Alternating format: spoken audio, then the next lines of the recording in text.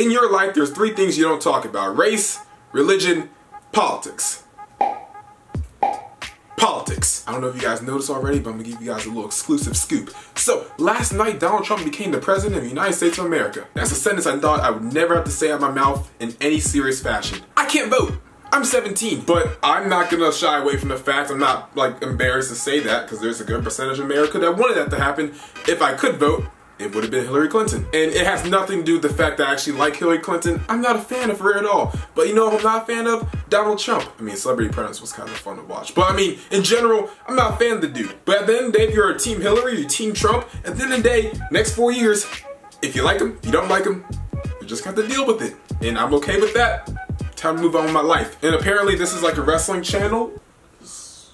Triple H, Bret Hart, Jeff Hardy. Yeah, it's a wrestling channel. Along with every other person on Twitter, everybody tweeting about Donald Trump being president. If you like him, if you don't like him, a lot of people are talking. But for us wrestling fans out there, there's some WWE superstars that are talking about Donald Trump too. I'm not gonna go into detail if I think they're pro-Trump or against Trump, because that's too controversial.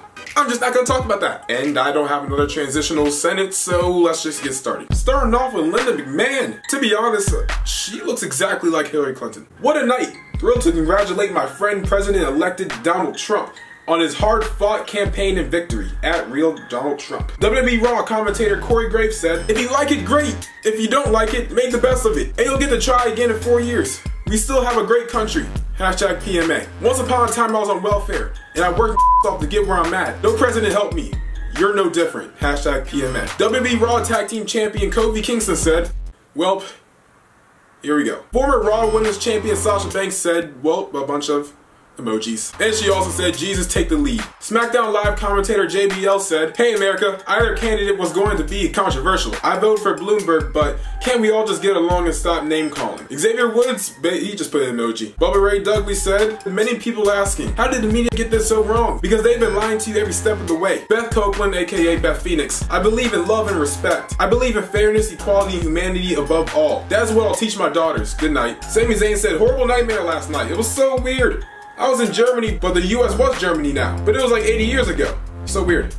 Scary." That's probably like a very good combination of Trump supporters and Hillary supporters. But it all comes down to the fact of, it is what it is, guys. If you like him, that's great. You got what you wanted. He won. If you don't like him, deal with it. It's harsh, but it's true. But this election ending is actually making America great again. Because for the past year, we've been arguing, we've been fighting, we've been tweeting and calling each other Harambe. Like, Jesus Christ. But when it comes down to it, guys, we're all one people. Democrat, Republican, red, blue, we're all purple, all right? And maybe Donald Trump being president will be a good thing, and maybe it might just be really bad. We all just don't know. Because, well, Obama's still in charge. Just remember that.